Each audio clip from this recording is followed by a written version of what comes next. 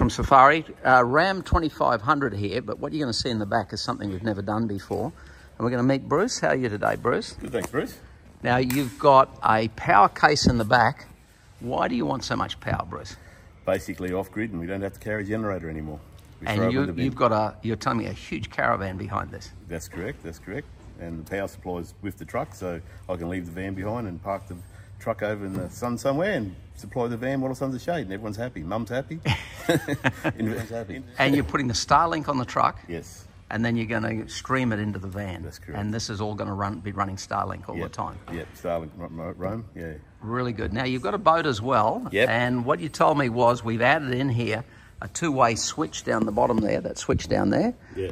And one position is bringing Scotty from the vehicle. The other position is solar from the boat. For the boat, yeah. So that'll come out, go straight into the boat, complete power case. We'll have a quick look inside. And you'll see the 4 meteor batteries in here all plugged in, and you'll see Scotty in here, 3000 watts, 250 amps. Very few batteries have got this. The details here tell us 4 batteries online, none offline. Gives us the difference in the cell voltages. Now look at this, 0.003 of a volt difference between the lowest and the high. That's a sign of very, very good quality lithium, and that's the temperature differential. When you're charging, you can see that. There we have it. Fantastic. Thanks, guys. Done a great job.